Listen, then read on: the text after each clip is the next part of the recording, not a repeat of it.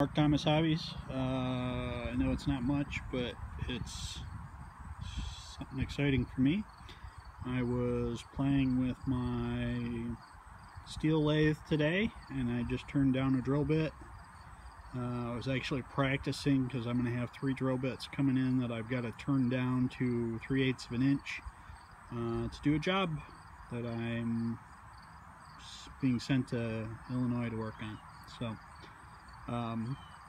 not anything super exciting, but I took a 7/16 drill bit and turned the shaft down to 3/8 of an inch just to practice. So in a couple of days, well, actually hopefully tomorrow or the next day, I will have the drill bits in and I can turn those down to the 3/8 size. They are going to be 17/32 drill bits. That'll be the shaft size along with the drill bit size, and I need to turn it down to 3/8 so I can run it in a standard drill, because I don't have a 1/2 inch drill to turn them in, and I'd even have to turn them down a little bit to put them in a 1/2 inch drill, because they'll be 300 thousandths too big for a 1/2 inch drill.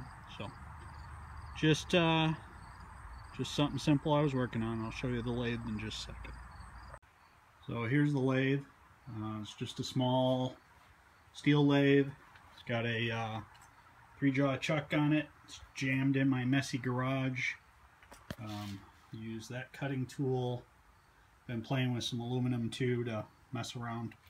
But I will get it all set up when I get those other drill bits in, and I will turn those down for the job I have to go do. My garage is such a mess. But my son and I actually own this.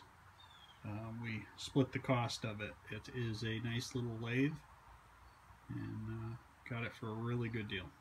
So talk to you all later. Bye bye.